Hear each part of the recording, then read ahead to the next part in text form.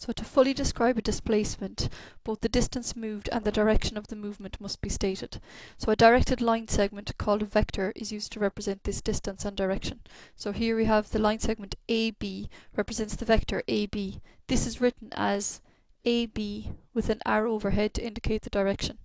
The length of the line segment from A to B represents the distance, and the direction of the arrow indicates the direction of this distance. Some examples of vector quantities are given here. The first one is displacement.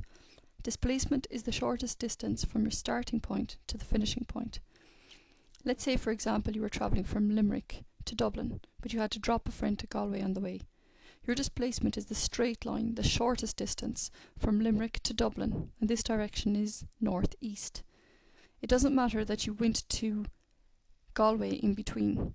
Your displacement is the shortest straight line distance between where you started from and where you finished. So here is an example. Suppose you were to walk first from A to B and then you're walking from B to C.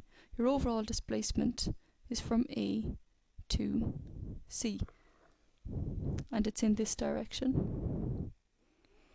Now, to figure out the distance between A and C, you use Pythagoras' theorem. You should check this out for yourselves. This will give you 5 meters. Now, because displacement is a vector quantity, you must state the size but also the direction. This direction is north, east. So what is the difference between distance and displacement? Well, if you were stating the distance, this would be first you walked 4 meters and then you walked 3 meters. So your overall distance was 4 plus 3, which is 7 meters. Distance is a scalar quantity, meaning you just give the numerical answer, which would be 7 meters. There's no direction involved.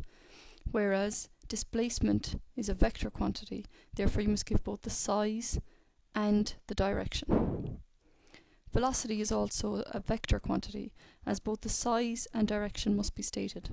For example, velocity could be 60 kilometers per hour west. As it's a vector quantity, you must give both the size and the direction. So velocity is really speed in a given direction. Acceleration and force are also vector quantities, as you must state both the size and direction of both acceleration and force.